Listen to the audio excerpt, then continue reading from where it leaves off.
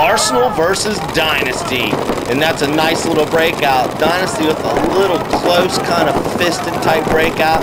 Looks like Fregosa might have been just went as far as the middle can.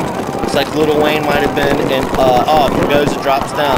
Back to the Arsenal breakout. Looks like they might have taken a little bit more. They definitely went to the outside Dorito. Dynasty secondary and in their bunkers.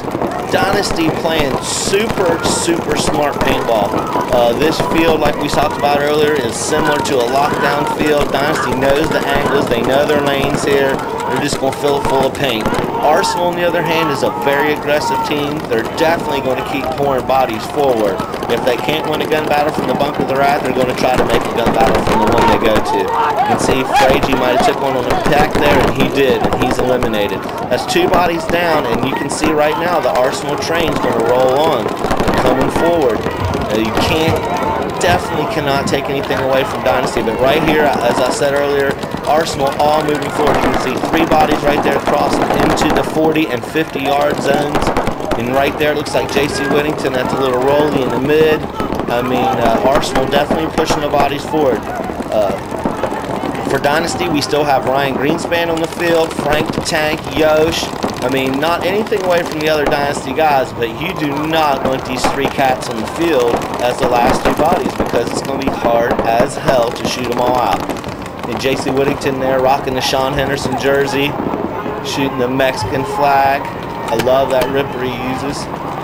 Arsenal have some really good players as well. Paul Caddick, I mean, Stephen Pitts, they're incredible paintball players. JC Whittington, again, a great paintball player, but we're talking about the boys in blue now. See, the Dynasty player in a little block on their 40 block is going to get so little and so small right now, because we have 3 bodies going across the center of the field from Arsenal, and there's Paul Caddick now coming into the picture. He's going to battle across field at the small block, and the small block player comes out and puts a nice little snapshot on him. He's looking at him like, I can't believe that shit just happened, but it did, dude. I can promise you.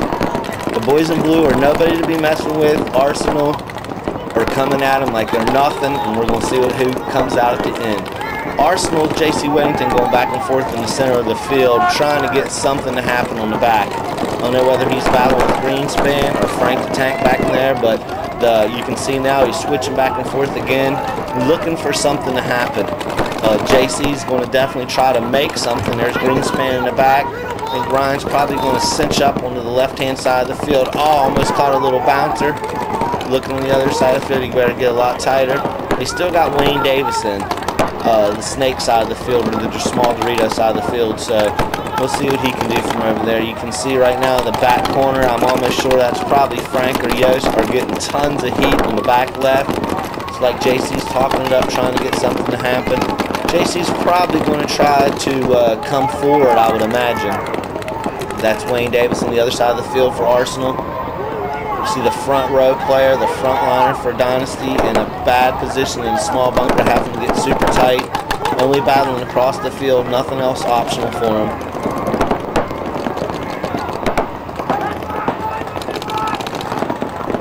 This field kind of gets to a lull where there's definitely going to be some dinking out, some long balling, and that's it. One of the Dynasty players just lost a long ball battle, and he's walking off the field right now. So that's another body down for Dynasty.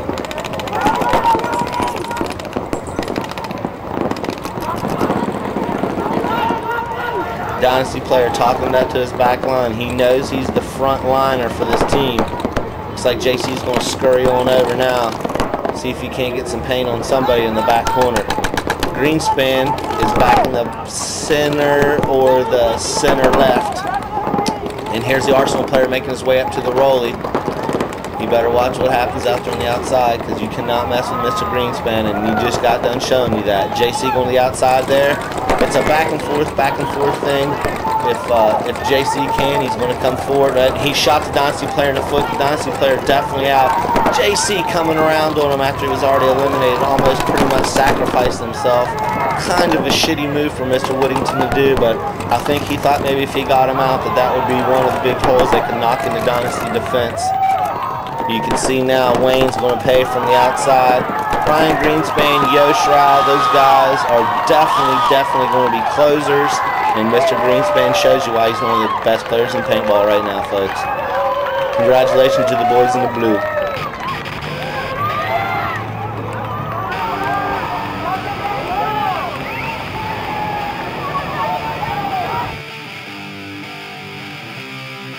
And you can see right there, Dynasty, like again said, did like a little closed type fist in the middle of the field. Here's Arsenal, a totally different look out. They went ahead and took outside both corners, had sweet spotters at the small can, took the Dorito, and one player at the car wash.